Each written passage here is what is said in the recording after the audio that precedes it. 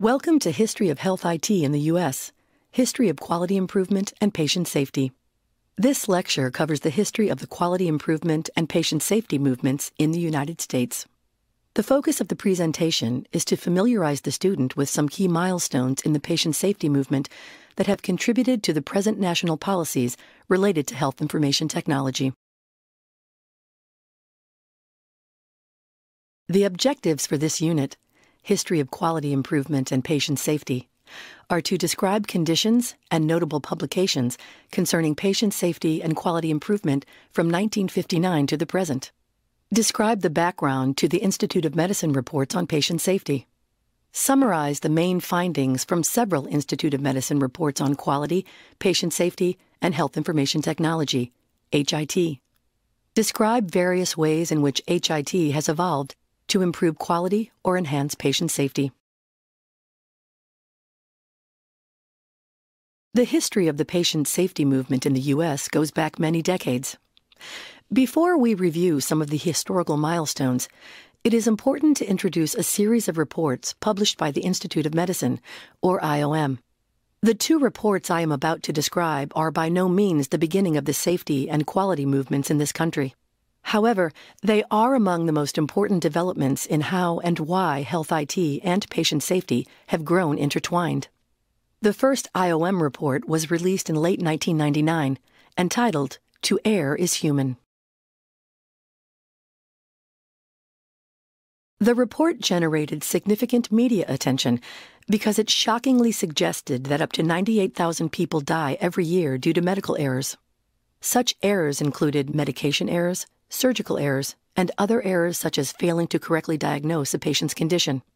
More importantly, the IOM report laid out a compelling argument that most errors in medicine are the result of a poorly designed system that, generally speaking, well-intentioned clinicians are forced to work in. Some characteristics of the error-prone system in which doctors and nurses work include excessively long hours, sleep-deprived training programs, a culture in medicine that does not support open communication, an over-reliance on memory, and the lack of use of information systems that can reduce errors by eliminating the reliance on faulty handwriting and making information more readily available for medical decision-making. Ironically, the report, even with its shocking statistics, did not present any new data. Instead, it compiled the results of previous studies stemming from the work of researchers, including those working on a project known as the Harvard Medical Practice Study. When the report was released, some critics argued that the statistics were inflated.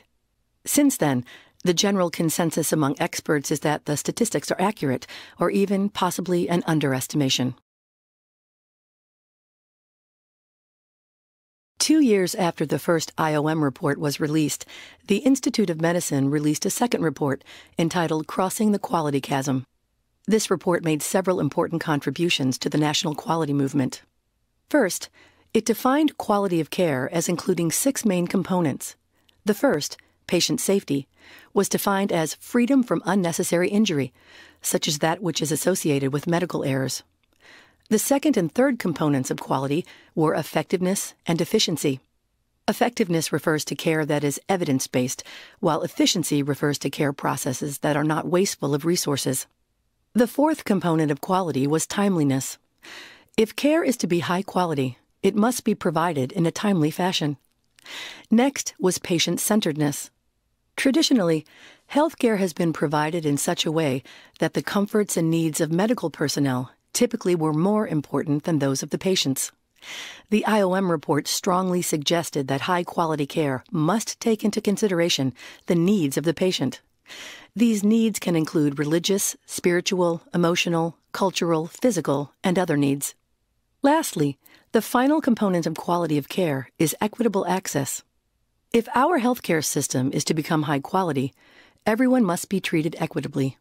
Clearly, there are many racial, gender, geographic, and other disparities that must be addressed before achieving the 21st century health system outlined in the report. Secondly, the report suggested, as its title reveals, that where we are right now, compared to where we should be with respect to quality, is not a gap, but a chasm. Lastly, The report said that health IT plays an important role in addressing quality concerns across all 6 components of quality. Now that we've mentioned the landmark IOM reports, it is important to state that patient safety has been part of medicine for thousands of years. Ever since the time of Hippocrates, an ancient Greek physician widely considered the father of modern medicine, physicians would take an oath, now known as the Hippocratic Oath, that includes the phrase, "First, do no harm." And while many other milestones in the intervening years can be discussed, in more modern times, the medical profession started talking about patient safety issues in the form of a book entitled Diseases of Medical Progress, a study of iatrogenic disease, published by Robert Moser. Iatrogenic diseases are adverse conditions caused by interacting with the healthcare system. Hospital-acquired infections would be an example of an iatrogenic disease. An otherwise uninfected person, by virtue of being in a hospital for an unrelated issue, contracts an infection due to being exposed in the hospital environment to a bug. The book described ways in which modern medicine was inadvertently exposing patients to these types of injuries, and began to describe ways to address these issues. In the 80s and 90s, a series of high-profile patient deaths due to medical errors kept patient safety in the headlines.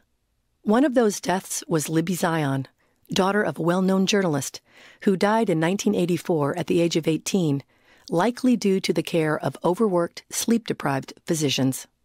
The second death was Betsy Lehman, a Boston Globe Health News reporter who died in 1994 from an overdose of chemotherapy, a situation which was clearly a preventable medical error.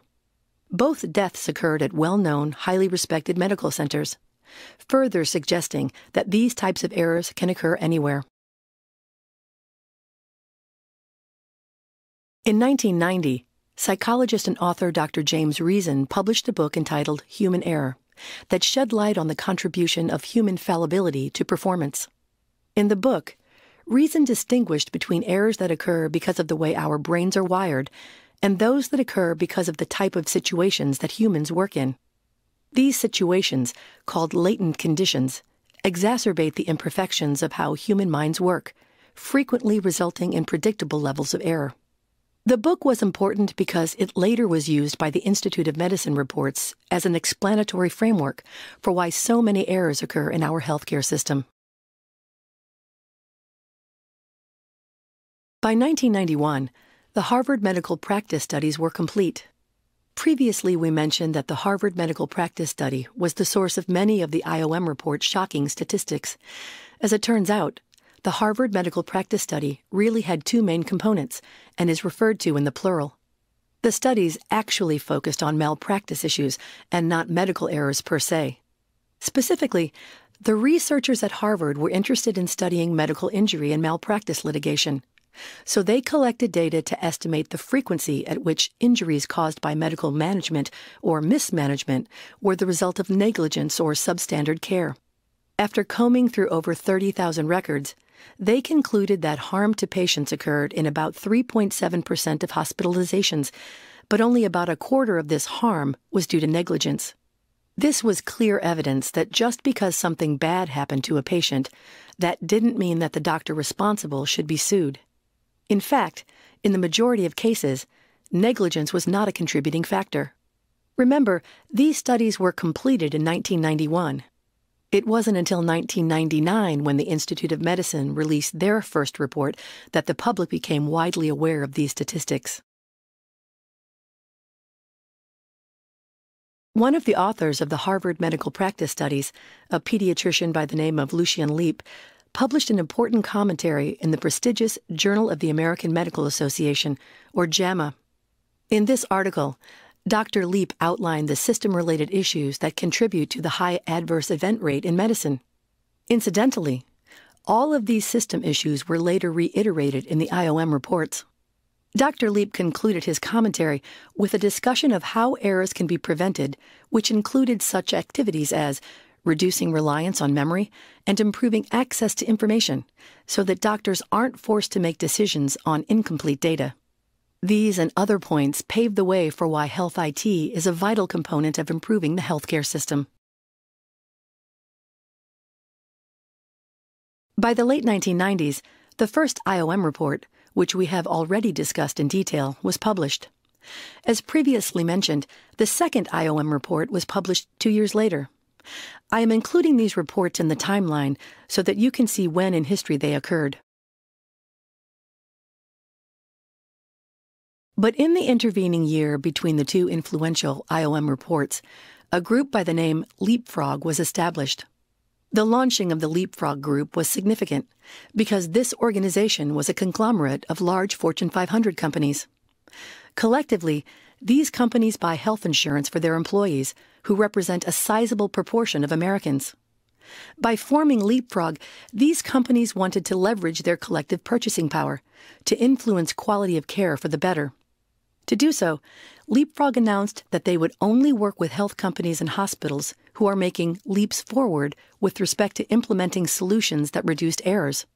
Among the first set of criteria which Leapfrog began tracking was the expectation that hospitals make progress toward implementing computerized physician order entry systems, or CPOE.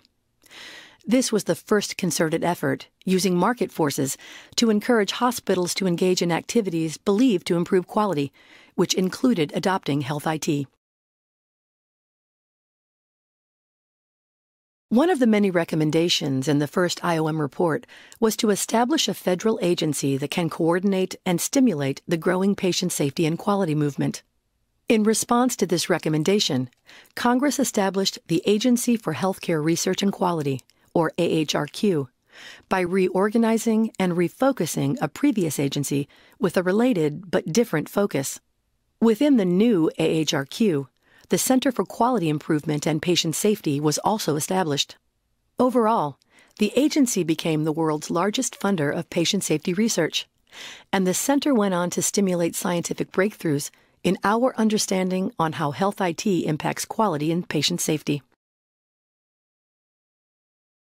By the early 2000s, the number of activities surrounding the intersections of patient safety and health IT became too numerous to list.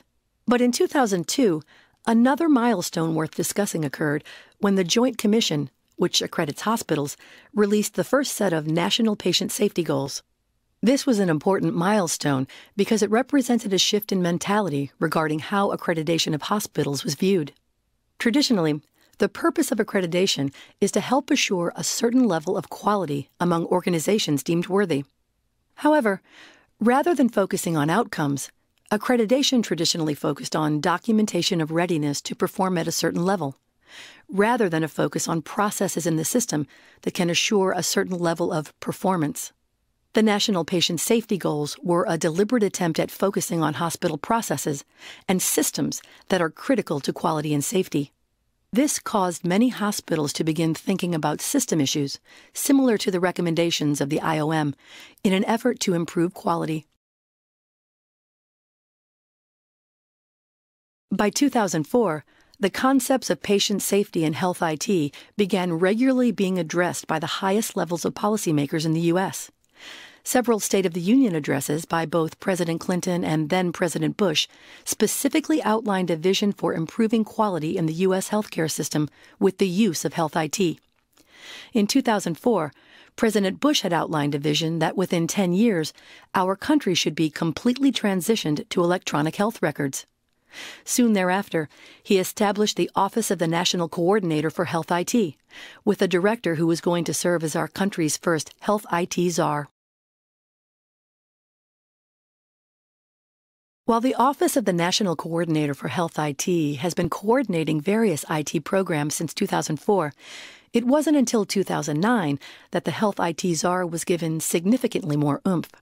With the passage of the HITECH Act, which was part of the stimulus package of 2009, many health IT-related changes were enacted. Changes is a bit of a misnomer, because the health IT vision, in many ways, was already articulated by President Bush in 2004. By changes, I mean specific strategies to accomplish the goal of complete electronic health record adoption by 2014. To help accomplish this goal, the HITECH Act makes available monetary incentives for physicians and hospitals who adopt electronic health records. The important element, especially in the context of this lecture, is that the unprecedented bonus payments for adopting EHRs are not simply for adopting the technology.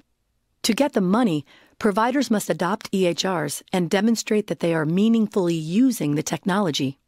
In order to demonstrate meaningful use, EHR systems need to have certain patient safety and quality-enhancing functionalities built in.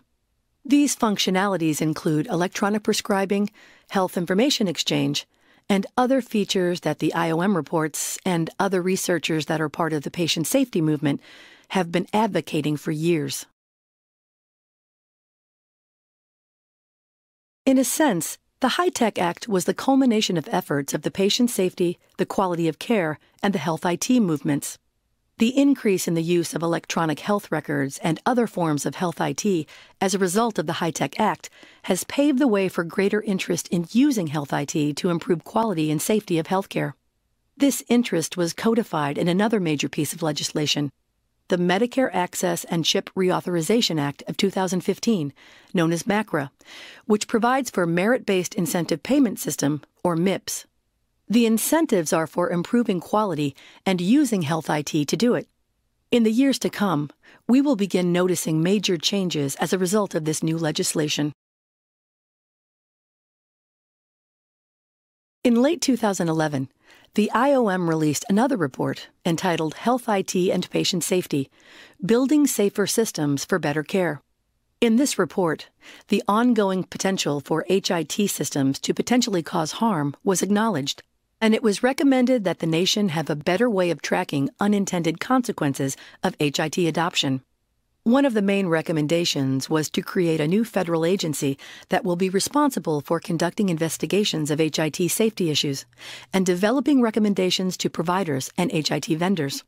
The report also stated that vendors should be required to report adverse events associated with their products. Previously, there had been talks that an agency such as the Food and Drug Administration, that already oversees medical devices, should also oversee HIT products. However, the IOM report recommended that a new agency, specializing in HIT, have this responsibility. In response to the IOM concerns, in July 2013, the Office of the National Coordinator published its Health Information Technology Patient Safety Action and Surveillance Plan, which outlined a series of initiatives that ONC planned to take in response to the concerns that there can be safety risks with health IT. One of the major resources they produced is known as the SAFER Guides, released in January 2014. SAFER stands for Safety Assurance Factors for EHR Resilience. These materials provide detailed guidance for major aspects of design, configuration, and implementation of EHRs. ONC also collaborated with the FDA and the FCC on the development of a risk-based framework for regulation of health IT. The report on this framework is known as the FDASIA Health IT Report. A risk-based framework means those aspects of health IT that pose the most safety risk will receive the most stringent review and/or regulation. Although it is not yet clear how the plans for regulation will proceed, it seems likely that for the foreseeable future, HIT products will continue to be scrutinized and monitored for safety. Although diagnostic errors were mentioned in the original IOM report, they did not receive much attention in the ensuing years. However, over the next 10 to 15 years, that began to change. In 2008, the first Diagnostic Error in Medicine conference was held that eventually became an annual event focusing on diagnostic errors. The Society to Improve Diagnosis in Medicine was formed in 2012, and in 2013, the Agency for Healthcare Research and Quality, AHRQ, also established diagnostic errors in ambulatory settings as a key priority area. In 2014, a new journal, Diagnosis, was started, and finally, in 2015, the Institute of Medicine published a new report focusing on diagnostic errors. Health information technology has played a role in addressing diagnostic errors, from the early diagnostic decision support systems to prevent diagnostic errors, to the trigger tools that can mine the EHR to identify errors retrospectively. But these tools have been used infrequently, and there is still much room for improvement. This concludes History of Quality Improvement and Patient Safety. In summary, this lecture covered the history of the quality improvement and patient safety movements in the United States. Students should be familiar with some key milestones in the patient safety movement that have contributed to the present national policies related to health information technology.